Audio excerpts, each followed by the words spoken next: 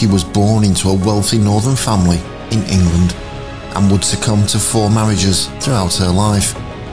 Uprising and conflict though would always intervene, but she spent most of her time in London. Sadness would come to her on many occasions, and one day the king himself came calling.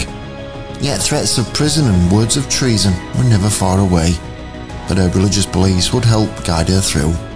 We now look at the life of Catherine Parr. Catherine Parr was the daughter of Sir Thomas Parr and his wife Maud Green, an English courtier. She was also very friendly and lady-in-waiting to Catherine of Aragon.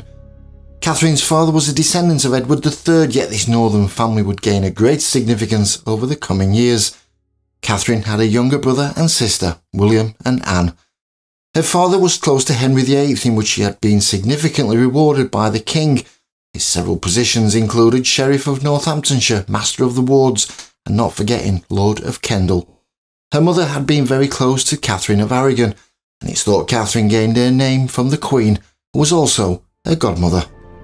Catherine was born in 1512, it's thought around August time. It is disputed as to where she was born, some say at Kendal Castle.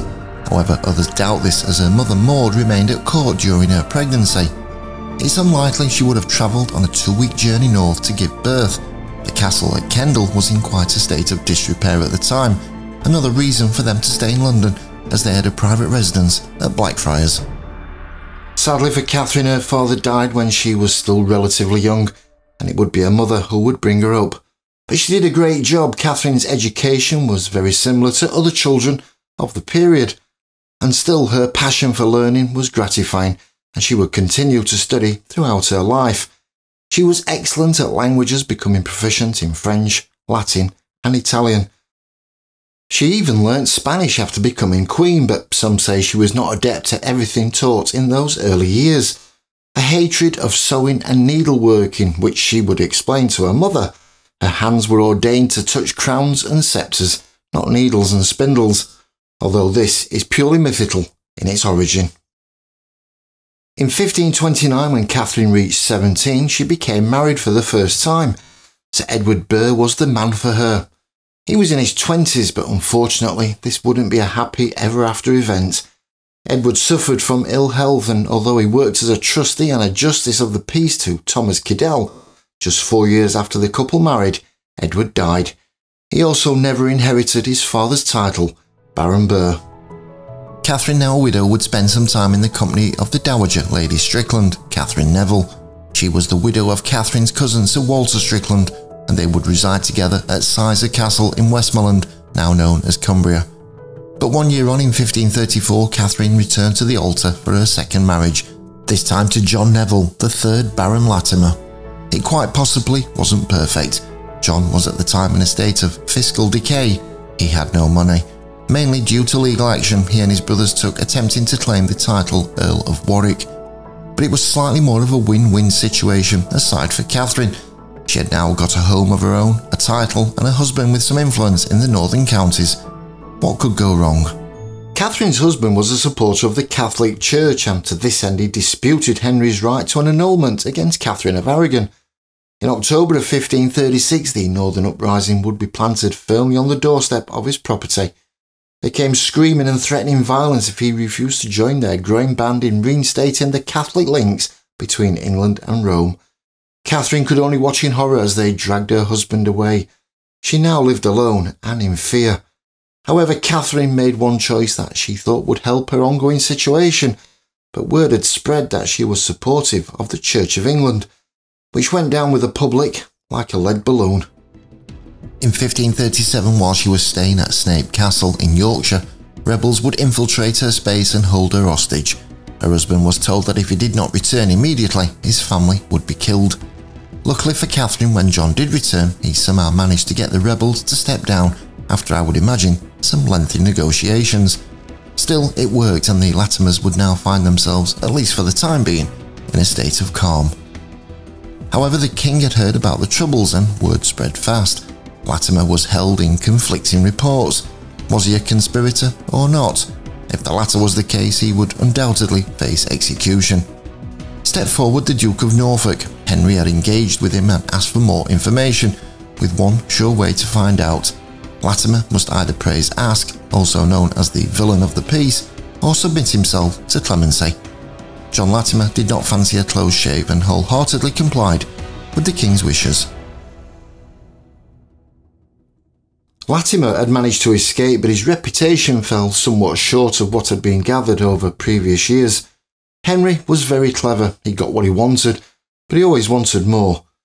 Cromwell would use Latimer over the coming years. You could call it blackmail, and no one would argue against it. But after the demise of Cromwell, the Latimers did eventually start to regain some dignity. The sun was shining once again on this family. Visits were done Catherine to her brother and sister. Her husband would even attend Parliament. The whole atmosphere was changing, not just on the outside world, but at court too. Let's now move forward to 1542. Lord Latimer's health had started to deteriorate and Catherine nursed him through until he died in 1543. For Catherine, she was once again widowed. Still, she had something to fall back on as her husband had left her the manor of Stowe, along with some other properties. As for money, it seems he had recovered from his earlier lack of, by leaving some for the welfare and ongoing support of his daughter, and Catherine was allowed a £30 per year income if her daughter would fail to marry within 5 years. Catherine was now considered rich. She had for the first time scooped the medieval lottery and was now on the way up the royal ladder. She now had new contacts, one being the Lady Mary. A new vibrant friendship would develop between them, and by 1543 Catherine was now a part of Mary's household. It was at this moment that Henry set eyes upon her, rubbing his hands. I'm guessing he thought she's the next one for me. However, Catherine was a little besotted by another man, a Sir Thomas Seymour. He was the brother of the late Queen Jane Seymour. Sadly for Thomas, he was shown the door. The king had come knocking, and nothing would or could stop Catherine from agreeing to this call. Thomas, well, he was sent on his merry way, removed from court, and told to take a vacation in Brussels. The 12th of July 1543 was a big day for Catherine. She was married to Henry at Hampton Court Palace.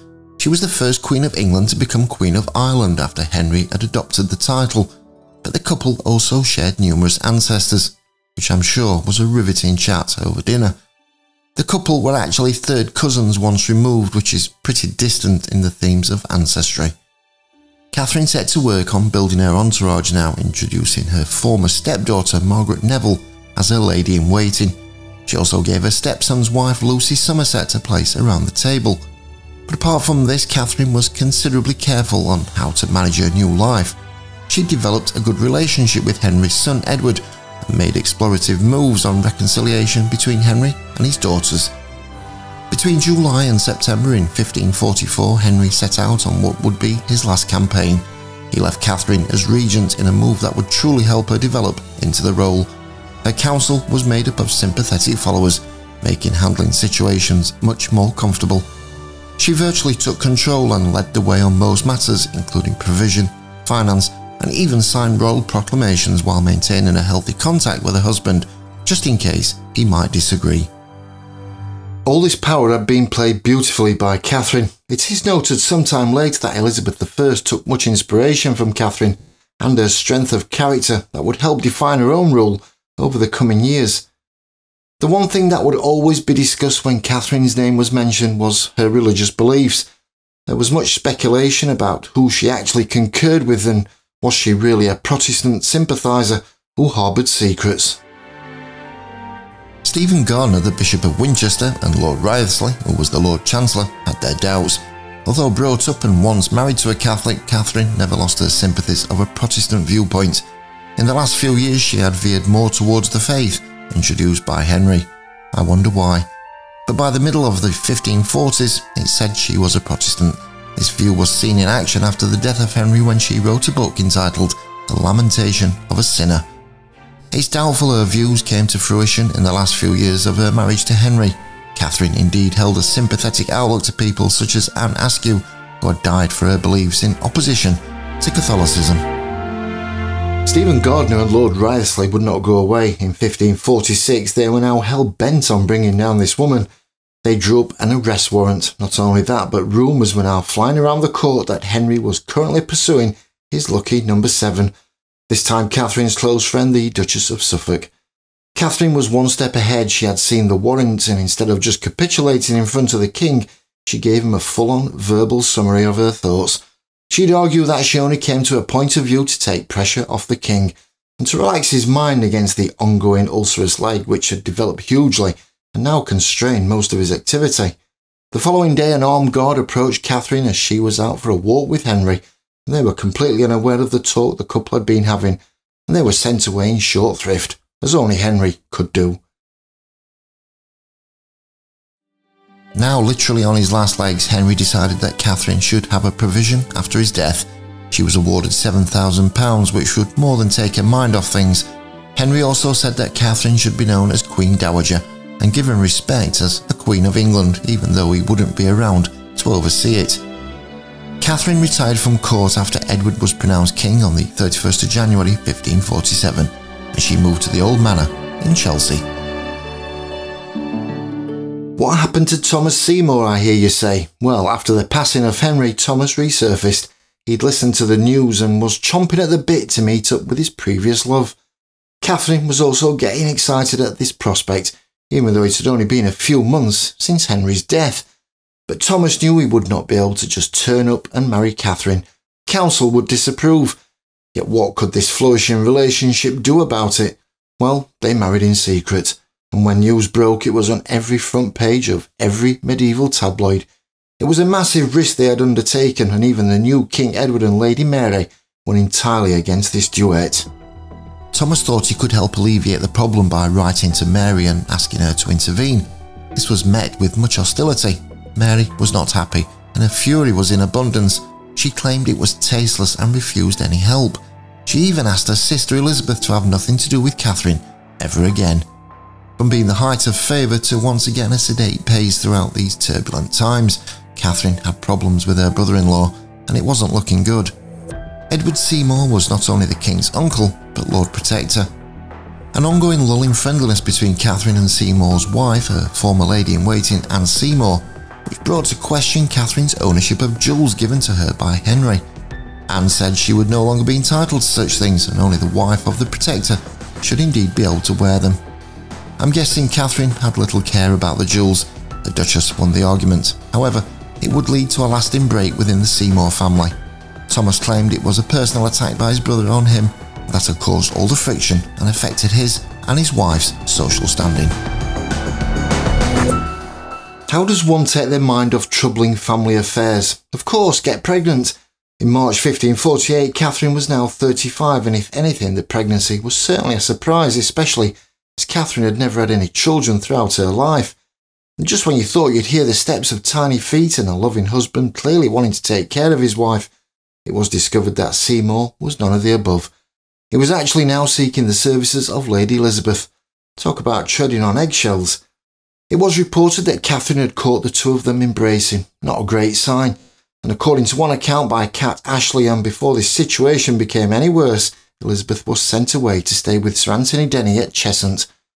Elizabeth would never see her stepmother again, although she tried by correspondence in putting the wrongs right. By June 1548, Catherine had moved to Sudeley Castle. She was accompanied by Lady Jane Grey. Catherine was to help educate her. However, time was running out now for Catherine, and it would be her last summer of life. On the 30th of August 1548, Catherine gave birth to a daughter. She was called Mary Seymour, named after her stepdaughter, Mary. But sadness was closing in, and on the 5th of September, Catherine died. It's thought she had suffered from childbed fever, a common illness that was mainly due to a lack of hygiene throughout childbirth. On the 7th of September, Catherine would become the first Protestant burial held in England. Her chief mourner was Lady Jane. Catherine was laid to rest within the grounds of Sudeley Castle in Gloucestershire. Her husband, Lord Thomas Seymour, was beheaded for treason on the 20th of March 1549. As for Mary, her daughter, she was taken in by the Dowager Duchess of Suffolk, close friend of Catherine's, and Catherine's jewels, clothing and private papers were all sent to the Tower of London on the 20th of April 1549. It ended up being a tragic end for Catherine. She had come so far in her relatively short life. She had seen the ups and downs of marriage, witnessed death and the fragility of religion. Her finale was cut short, yet however perilous life could have been with Henry, her influence and strategic mind brought her through unscathed. This was a woman of sincerity, strength of character, and clearly one of the A-list celebrities of the day.